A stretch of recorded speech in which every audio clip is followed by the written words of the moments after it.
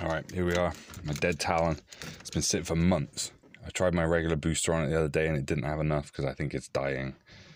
So I bought a shitty little booster from Amazon.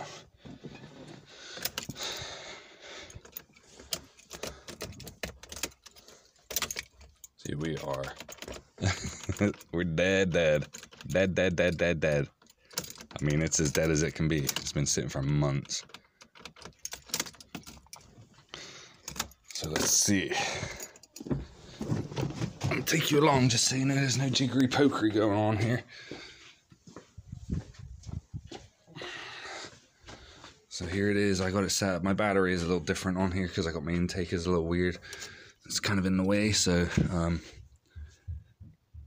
the ground is down on the transmission, and my hot wire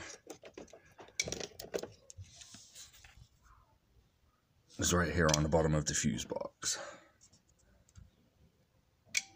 So it's making a clicking noise. You can see we're at 99%. It was at 100. Let's see how this goes. I'm not expecting much. If it starts, I will be surprised. Oh, that's something. Wow, that's fast. Ooh. Oh, are you kidding me? This thing is pretty awesome. It's kicking out a lot of juice, man. Oh, hang on. What just happened? Oh. Now there's nothing.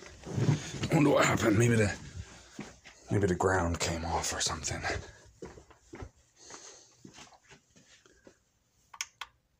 $95. Ground is still touched.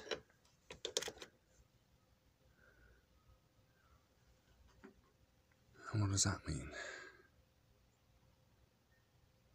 3 dashed lines. Let's try it one more time.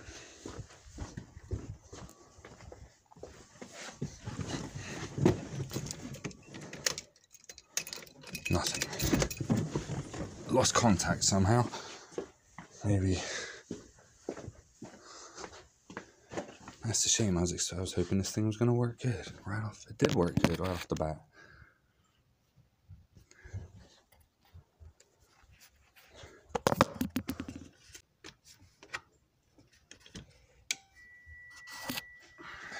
Alright.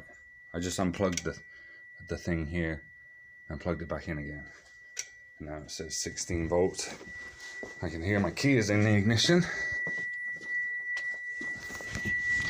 So let's have a go.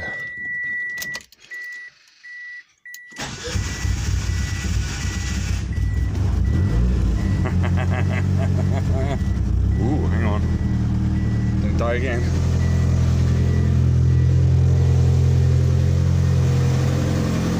Well, I can tell you that